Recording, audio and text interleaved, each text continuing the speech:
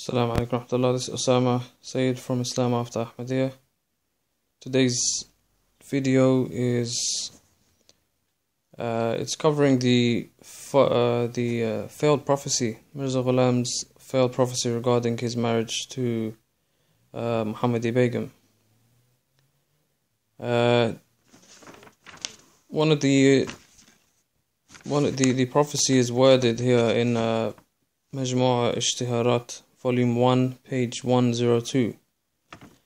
Obviously it's in Urdu, so it's been translated into English, where Mirza Ghulam says,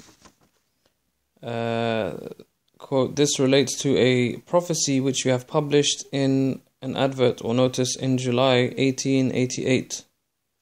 That's 20 years before Mirza Ghulam died, by the way. 20 years before he died. And he goes on and says that Allah Ta'ala has given a prophecy as a sign for the opposition and rejectors of this humble one." This humble one is Mirza Ghulam.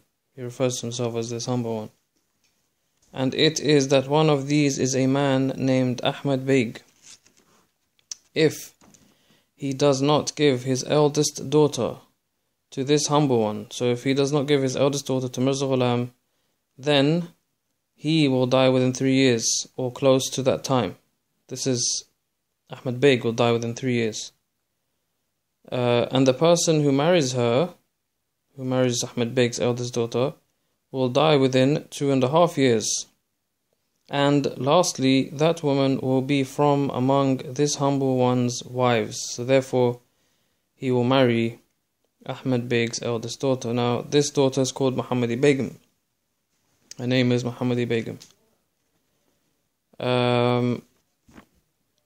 Obviously, the central point, I think is obvious, is that it's a failed prophecy, which means that Mirza Ghulam never married Muhammadi Begum. That's the absolute, if I can put it in the least words as possible. Yes, he failed. That prophecy failed.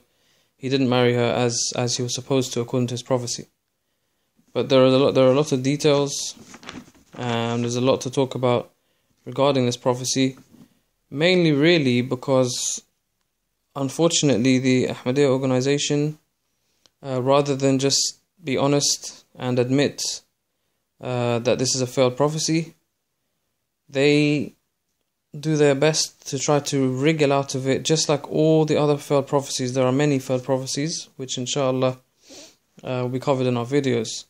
They try to wriggle out of this failed prophecy by claiming certain things, which obviously I will state throughout the video. The bottom line is, did he marry Muhammadi Begum? This is the crucial point. This is the prophecy.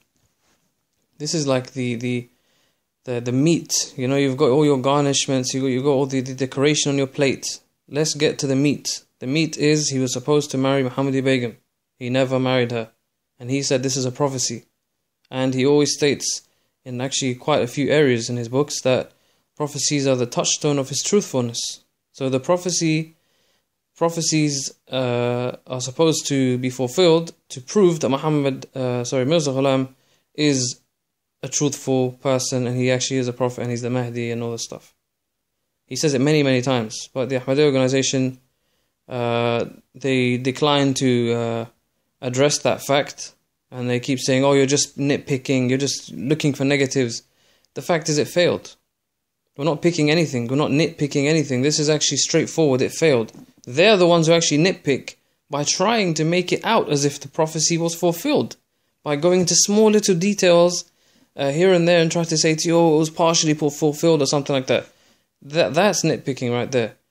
We are not nitpicking here. We're saying very straightforward, was it fulfilled? No, it wasn't. And as I say, this Majmu'a Ishtiharat, the quote I just read there, Volume 1, page 102, this was stated around 20 years, approximately 20 years before Mirza Ghulam died. So you can understand that for 20 years, the last 20 years of his life, he had been waiting for the prophecy to be fulfilled, that he would marry Muhammadi Begum. 20 years, and it never ever happened. And I don't even need to tell listeners out there that if Allah, and he's saying that Allah told him this, and if Allah subhanahu wa ta'ala wants something to happen that is as simple as a marriage, I mean, it's not that complicated. It's not like we want a country to suffer an earthquake and, everyone inside it dies or something. Not something like that. Just a marriage. 20 years wasted. It didn't happen. So, obviously we're covering quite a variety of material here. Ahmad Beg, who is Muhammadi Begum's father, he initially actually approached Mirza Ghulam because they are actually related. Mirza Ghulam and Ahmad Beg are related, and Ahmad Beg needed Mirza Ghulam to perform some acts, sign a few papers here and there, I think regarding some land which Ahmad Beg wanted to take, just for himself, and obviously remove his family members. And Mirza Ghulam was supposed to, I believe, sign some document or something like that on behalf of a relative who was missing for many years. And this is Mirza Ghulam obviously didn't straight away agree to do this, but he said, I'll pray to Allah and all this stuff. And that Mirza Ghulam said, I don't like involving myself in doubtful things and all this kind of stuff. So obviously he's coming across like as if he's honest and really, really thoughtful person and all this kind of thing. But then he comes back afterwards and says that God has told me that basically you have to let me marry your daughter, your eldest daughter. And obviously then I will sort out all your land, your requirements, anything you need of me, so that you can get your land and finish this whole land issue. I will do all of that as long as you let me marry your daughter. And this is the gist of it. And Ahmad Beg, basically the father of Muhammadi Begum, when he visited Mirza Ghulam, Mirza Ghulam wrote in page 571 of Aina Kamalat Islam, page 571, Mirza Ghulam wrote that Ahmad Beg was ill. He had a stomach problem. He had a lot of pains in his stomach from taking medicine, and that he breathed like a choking person, which means that he obviously had some sort of breathing issue, and his health mustn't have been too great, for him to have a breathing problem. He breathed like a choking person. This is from page 571. Mirza Ghulam wrote it himself. So what the point of me trying to say that to you is that it's clear from this that Ahmad Beg already had very poor health. Very poor health. He wasn't a man in great health. He didn't have, his body wasn't in great condition. So that the significance of this is that when Mirza, I'll follow through obviously, and I'll explain to you what Mirza said to him, and you'll understand why I said this to you. I'll bring it back to you anyway. And in, I believe, what was it, page 572? Yeah, 572, the beginning of he writes the prophecy of him having to marry Muhammadi Begum. And he writes that if Ahmad Beg refuses to let Mirza Ghulam marry Muhammadi Begum, that Ahmad Beg himself will die within 3 years. He will die within 3 years of Muhammadi Begum's nikah, her marriage. So Ahmad Beg is supposed to die within 3 years after Muhammadi Begum gets married to someone else. And her husband, Muhammadi Begum's husband, will die within 2.5 years after the nikah. And I've got here, we have Mirza Ghulam actually goes into slightly, he gives more points, more details here. It's another page now. It's in Aina Kamalat Islam, Ruhani Khazan volume 5. The page is 324 to 325. And Mirza says, Allah will make this woman, which is Muhammadi Begum, into a widow and will bring her towards me. Then Mirza goes on to say, my prophecy does not contain one, but 6 claims. 1, that I will be alive until the nikah. Number 2, that the girl's father, Ahmad Beg, will surely be alive until the nikah. Obviously Muhammadi Begum and the other man, not Mirza Ghulam. Point number 3, then after the nikah, the father's death will occur, but not longer than 3 years after nikah. The fourth point is that the husband's death will occur within 2.5 years. The fifth point is until Mirza marries Muhammadi Begum, she will stay alive. So Muhammadi Begum will stay alive until Mirza marries her. So she won't die. The sixth point is that Muhammadi Begum will be married to Mirza Ghulam. Obviously, these points are quite hideous, to be honest with you. I mean, that I will be alive until the nikah, then the girl's father will be alive until the nikah. All this kind of thing. It's really petty, and it's just like trying to make more points out of nothing, really. It's a simple fact. You're supposed to marry her, and that's the end of the matter, really. In the Aina Kamalat Islam, in pages between pages 566 and 573, where Mirza writes about Ahmad Beg being ill, his condition, he breathes like a choking person, and he has stomach problems and all that, and also he's written the prophecy there as well. It's all in Arabic, just to let you know. It's not in Urdu, just in case you can't read Arabic. It's all in Arabic there, pages 566 to 573, and in the Arabic as well, it doesn't just say that Mirza says that Ahmad Beg will die within 3 years. He says that he will face a lot of masa'ib, a lot of disasters in his life. Really, it doesn't mean a bad thing. It means that like a really seriously harmful things, like disasters, will happen to him.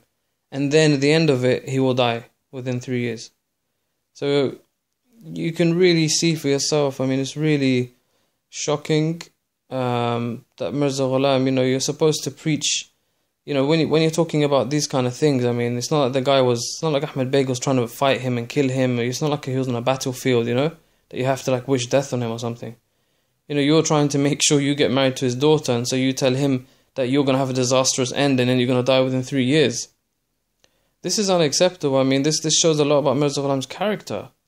It's not just, this video is not just to tell you that he failed the prophecy. The prophecy failed, and it's not just about that. It's about showing Mirza Ghulam's character. There are even more things that I'm going to mention. Me and my colleagues, we've worked hard to translate and procure all of these writings so that we can do this video today. I will carry on and explain to you more things here. We've got at the moment we have. I'm going to read some from Tadhkirah. This is Tadhkirah in English, by the way. The Tadhkirah in Urdu, the pages in Urdu will be Tadhkirah, in Urdu it's page 158 to 159 in the Urdu one. In the English one, it's page 122 and 123. And these dreams that were put in Tadhkirah, they were on, the first one is on the 25th of July 1892. So this is 16 years before Mirza Ghulam died. And this dream, he says in his book, this morning at dawn I saw myself in a house where my wife, Mahmud's mother, and another, his wife Mahmud's mother is in brackets, by the way, and another woman were sitting. I filled a white water skin with water and carried it into the house and poured the water into an earthen vessel. When I had finished, the other woman came over to me suddenly wearing a beautiful red dress. I saw that she was a young woman and was clad in red from top to toe. The cloth was possibly knitted. It's possibly knitted, or it's like net. In Urdu, the wording is, it looks like net or see-through or something like that. I thought to myself that this was the woman for whom I had advertised, but she appeared to me to have the features of my wife. She said, or perhaps she thought, I have arrived, and I responded with, may Allah cause her to arrive. Then she embraced me, and I woke up. Allah be praised for all of this.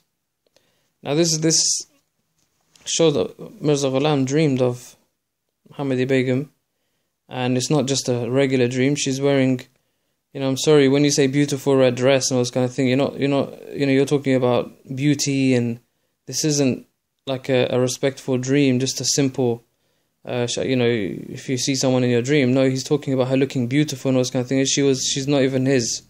You dream of your own wife or something, that's okay. When you have these sort of dreams, generally, you shouldn't actually be writing them in these books, and sometimes they're from shaitan as well, because some dreams people get, they're evil dreams.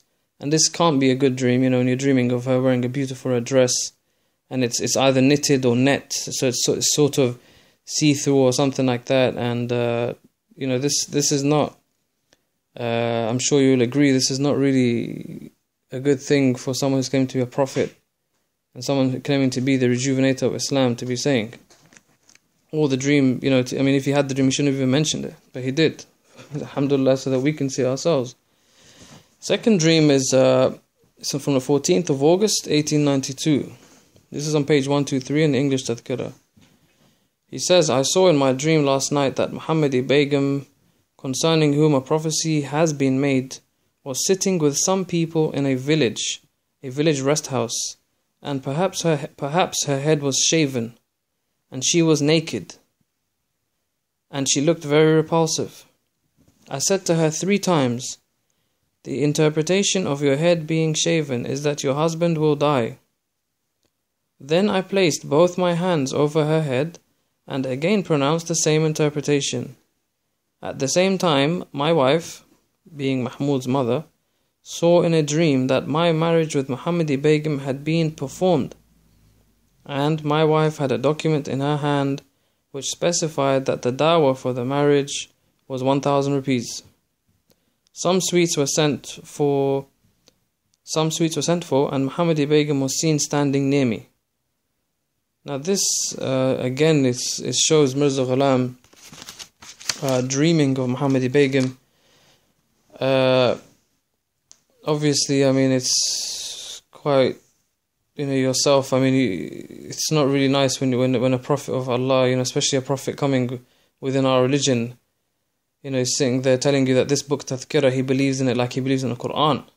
And these 2 dreams I just read to you, they are from Tadhkirah.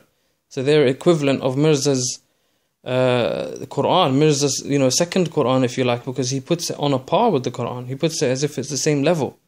So Mirza's second holy book, and he sits there saying about, in the first dream, about a beautiful red dress, Muhammadi Begum wearing a beautiful red dress, and the second one that she's naked, and he puts her head on her hand, and all this, on her head, and, this is really, I'm sure you'll understand, this is not the standard of a prophet of Allah, certainly not a prophet within Islam, a prophet who knows, about Islam and knows about the respect in Islam and respect for women and all this kind of thing.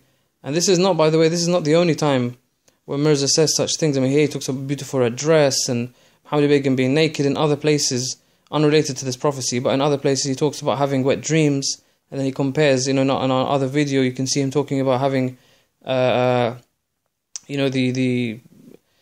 do you say, obviously I don't know if any children listen to this, but ejaculation from the man, comparing that to humility. We've got a whole video on that in our other videos you can check. He always talks about these things, and it gives you an overall image of him and the issue of intercourse or marital relations. He's got some sort of weird, unacceptable, it's quite filthy actually, he's drawn to it, and it's really unacceptable. And you ask yourself, what kind of really deep spiritual man would sit there talking about this kind of thing? I'm sure you'll realize that it's really unacceptable stuff. That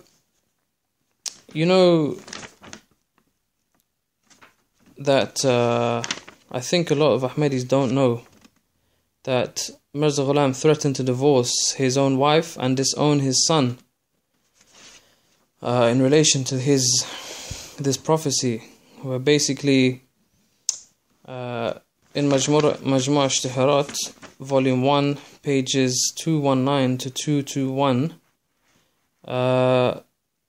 Mirza Ghulam states in this notice that his son Sultan Ahmad, along with his mother, is opposing Mirza Ghulam, and that they are involved in trying to get Muhammadi Begum married to another man. And in this, Mirza Ghulam warns his son Sultan Ahmad that if he does not stop, he will have no further relations with him. So he'll cut him off, he'll disown him.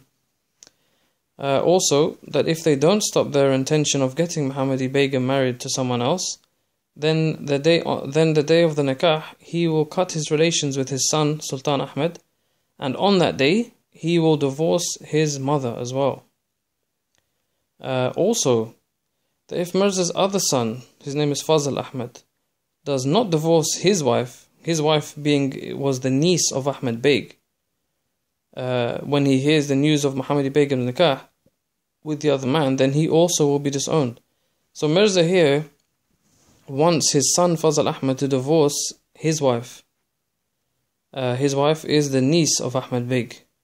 On the day, as soon as he hears that Muhammadi Begum has had her nikah, Fazl Ahmad is expected to divorce his wife.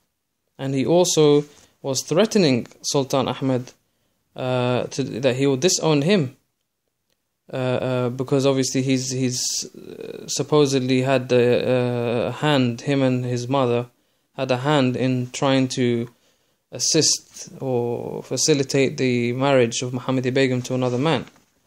Now, this, all of you people watching this video right now, you are clearly, your brain is thinking to yourself, this doesn't make sense. This is a prophecy that supposedly Allah subhanahu wa ta'ala told Mirza, because he says that Allah told me this. Allah informed him of this. So, if Allah has informed you of it, then Allah will make sure it happens. Why is Mirza Ghulam having to resort to such desperate tactics to try and make sure that he marries Muhammadi Begum, and that basically his prophecy doesn't look like it failed? Why would he do such things? I mean, as I said before, Allah subhanahu wa ta'ala, Allah the Almighty, can do whatever He wishes. He can destroy mountains, He can cause earthquakes to kill millions of people, He can create many lives, He can do anything He wishes. That to cause Mirza Ghulam to get married, that's nothing for Allah subhanahu wa ta'ala. So if Mirza genuinely was from Allah, and he genuinely received this prophecy, it would not have been very difficult. It would not have been very difficult. And don't forget, you have to remember, the key point is that Tadhkirah to Mirza was on the same level as the Quran. The Quran is Allah's word. Mirza saying Tadhkirah is like the Quran to him. So as I said, it's like Mirza's second Quran, this Tadhkirah. It's like his second Quran. He believes in it so firmly. So why on earth would he have to try to ruin his family's lives? Come on, he wants to divorce his wife, throw her in the street, disown his son, and force his other son to get divorced? Why? All of this, why? If you're a man of Allah, what kind of character are you showing here? Bring misery on your sons and your wife, just so that you don't have to stand up and say, oh, I'm either a liar or I'm deluded. Sorry guys, I got it wrong. You don't want to stand up and say this, so you try and ruin their lives. This says a lot about Mirza Ghulam's character. It's all of this. You take all this on board, and you also put this also on your plate and consider this, that why would he sit there wishing such horrible, wishing death on people, wishing death on Ahmad Beg, wishing death on, I believe his name was Sultan, the one who Muhammadi Begum married. Wishing death on all these people, and also disasters. He said that disasters will befall Ahmad Beg, and then ultimately he will die within 3 years. Why are you doing all this kind of thing if you're a man of Allah? If you're a man of peace, if you're a man coming to rejuvenate Islam with the great principles and the great qualities of Sayyidina Muhammad sallallahu alaihi wasallam and the message of Allah subhanahu wa ta'ala, why are you behaving like this? Ordinary people, people who have no morals, who are shameless, they act like this. Shameless people have no morals. They don't hesitate in forcing their son to get divorced, or divorcing their wife, or disowning their other son. They have no qualms about that. That's because they're immoral people. They're not religious people. They're not godly people. So why is this man who's claiming to be a prophet, claiming to be of Allah, and you get, obviously Ahmadis get really confused because you see his poems, and you see how much he states that he loves Sayyidina Muhammad, and you hear also in other areas where he's written that he's not a worldly person, and he's not materialistic, and he's deeply lost in the love for Allah, and deeply lost in the love of Sayyidina Muhammad sallallahu alaihi wasallam. But then you have to understand that that's the current image of Ahmadiyya. What me and my colleagues have put together for you today in this video, these are his original writings. These are his original thoughts. From these writings you can see his thought process. You can see the way he thinks. This clearly shows that he's a man who has no problem in using anything possible to make sure something happens. Use anything, any sort of tactic to make sure that Muhammadi Begum gets married to him.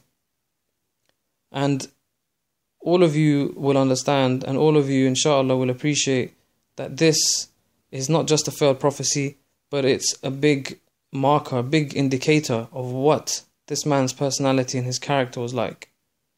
Now the Ahmadiyya organization, earlier in the video I said that they tried to hint.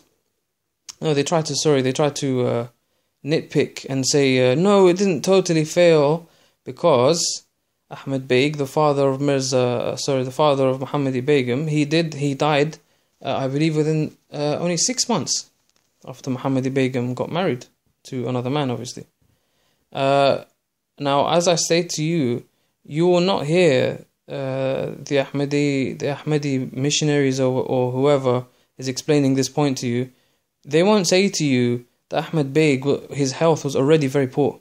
They won't say to you that he breathed like a choking person, and they had a lot of stomach pains from he's taken a lot of medicines, and he had stomach pains from all the medicines he was taking. They won't tell you that stuff, because if they tell you that point, when they say to you that he died in 6 months, you're going to be like, well, so what? He was sick.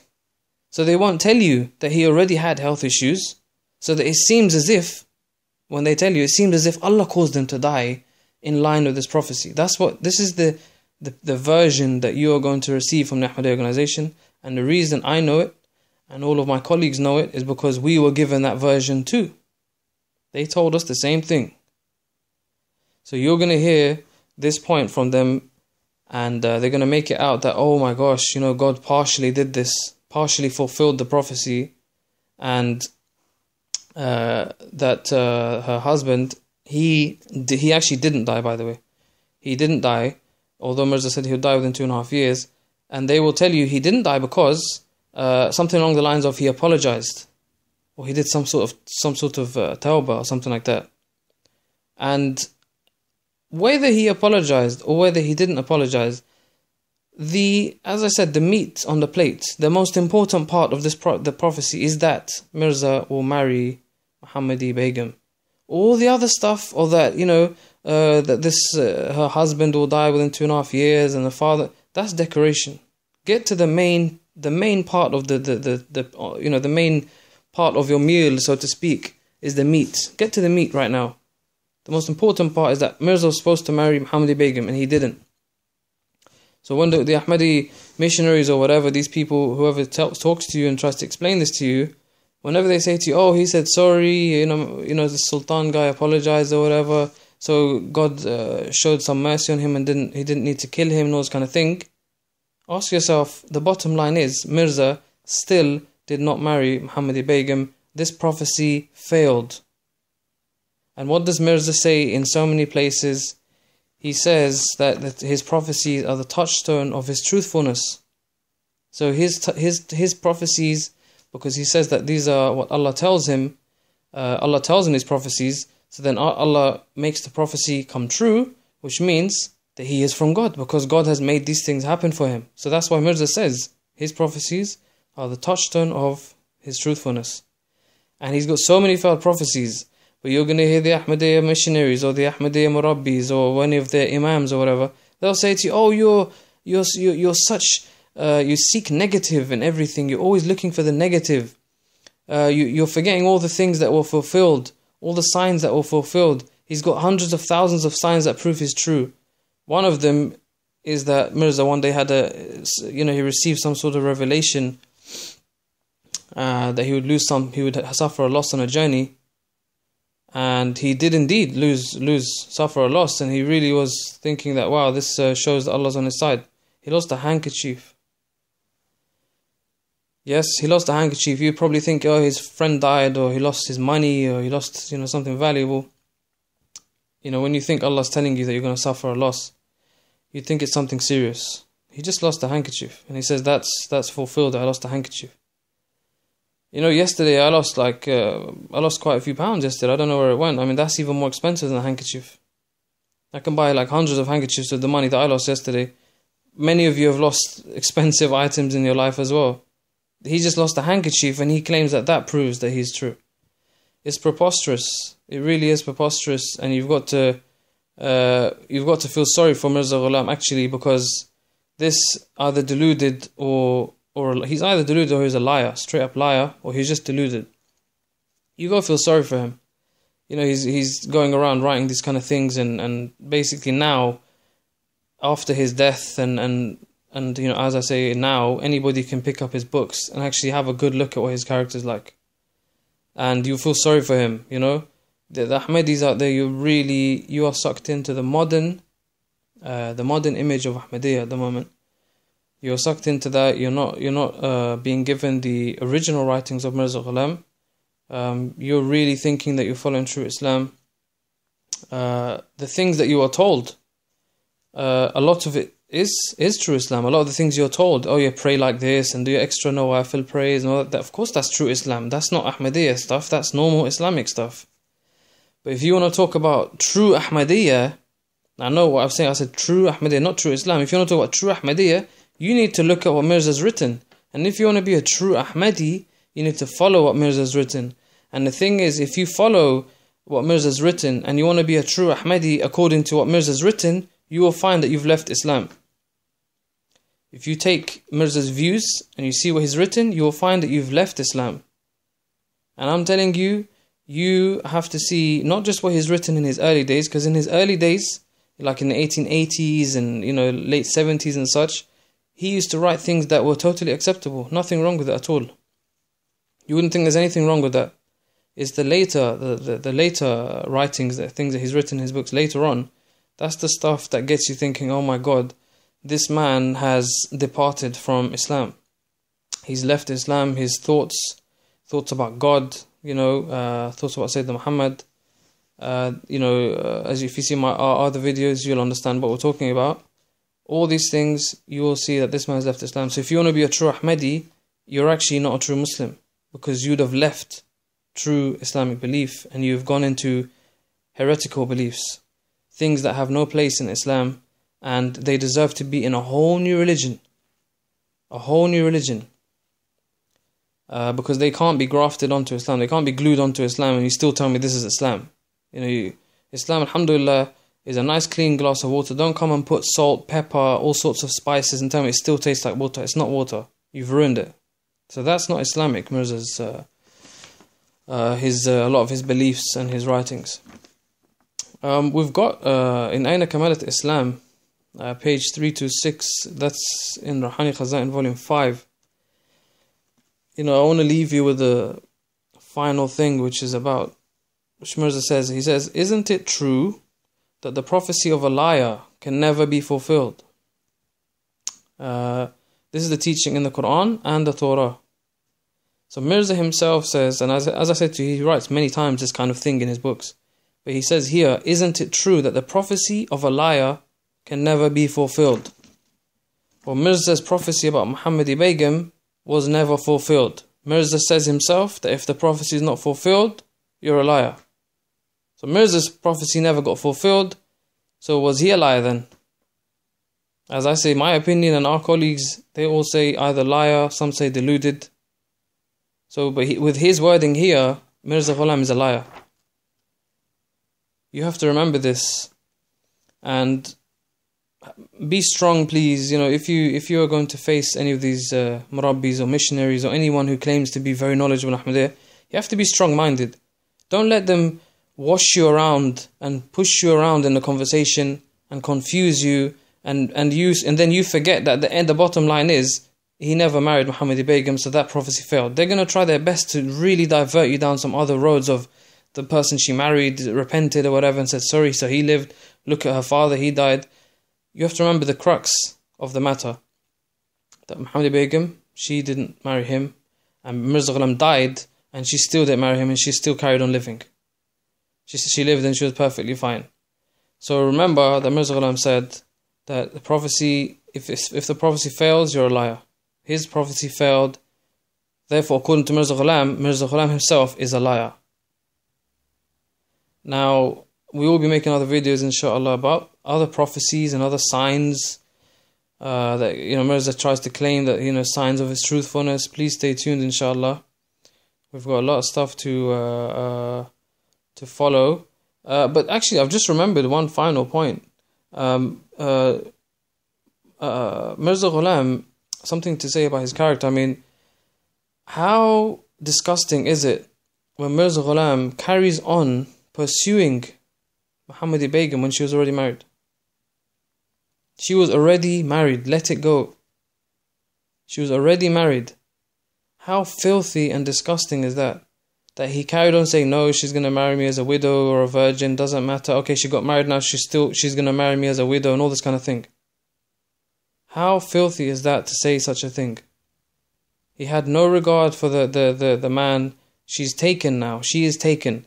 And by the way, guys, this is only, 120 years ago or something like that. 120, yeah, approximately. It's not 1,000 years ago or something, so someone could say, oh, well, things were different back then. No, they weren't that different, really. Mirza Ghulam was consciously pursuing someone who's already married. I mean, what disrespect, disgusting. How un-Islamic is that you are still trying to marry someone who's already married? You have to really think about this. All this shows what kind of character this Mirza Ghulam was. You know, you also have to ask yourself as well, obviously me and my colleagues and anybody who's read deeply about Mirza's writings, obviously we don't believe Mirza's from Allah. He's not from Allah at all. So obviously when he says that Allah told him, we don't believe that either. So when he says that Allah told him that he has to get married to Muhammadi Begum in order to finish up the land issue of Ahmad Beg, then obviously we don't believe that's from God anyway. So it's possible that he made that up. So it's very possible that he made that up, that he basically wanted to marry his daughter, but he said, oh, in his brain he thought, what are you going to do for me? So, you know, I'll do this land thing for you, but you give me your daughter. This is effectively what he wrote. And when you read his books, you realize it's such jumbled up stuff. You see, I mean, this quote, these areas in Arabic that I told you where he talks, where he refers to Ahmad Beg as breathing like a choking person, he's got stomach pains, that kind of thing. He's got, Mirza Ghulam has actually taken small little parts of some ayahs, you know, from some surahs and stuff, and he stuffs it into the sentence, trying to make it look like some divine thing, like it's from God or something. It's hideous. This tactic probably worked on a huge amount of people in India at the time because there was a high illiteracy rate. And a lot of people probably, they just thought, oh God, he's written Arabic, this guy's amazing. And he's got stuff written in Farsi as well. And he's in Urdu as well. And he's got some sort of revelations and things in English, which, you know, you can find in Tadhkirah as well. They're actually written in English. So you actually, they were dumbfounded. You know, they were stricken by this guy thinking, wow, that's amazing. But when you read it now, you think, what a bunch of nonsense. Nonsense. He just goes round and round and round and round, several pages talking, and then he gets to the point that he's trying to say, which is, I'll do the land thing for you as long as you give me your daughter. And if you don't, you're going to die within 3 years, blah, blah, blah, blah, as I've mentioned earlier. Now, inshallah, you guys, all of you, inshallah, there will be a lot of more videos coming up, but please review this video. If you need to watch it again, look at the screenshots, take all of it in, and be well versed with it, inshallah, because if you need to talk about this with some Ahmadis to explain to them or if they think they're going to explain it to you, well, then you've got all the evidence in front of you and you can answer them, inshallah. Mirza Ghulam's, this is the end of the video. Just to conclude, Mirza Ghulam's prophecy failed with Muhammadi Begum. He said himself, if your prophecy fails, well then you're a liar. So he's called himself a liar. So Mirza Ghulam was a liar. Inshallah, please stay tuned for other videos. May Allah always guide us to a straight path. Inshallah, always give us the strength to stay on a straight path and to answer all the misguided people who try to misguide us. This is Osama Sayyid from Islam After Ahmadiyya. On behalf of myself and my colleagues, we say Assalamu alaikum wa rahmatullahi wa barakatuh.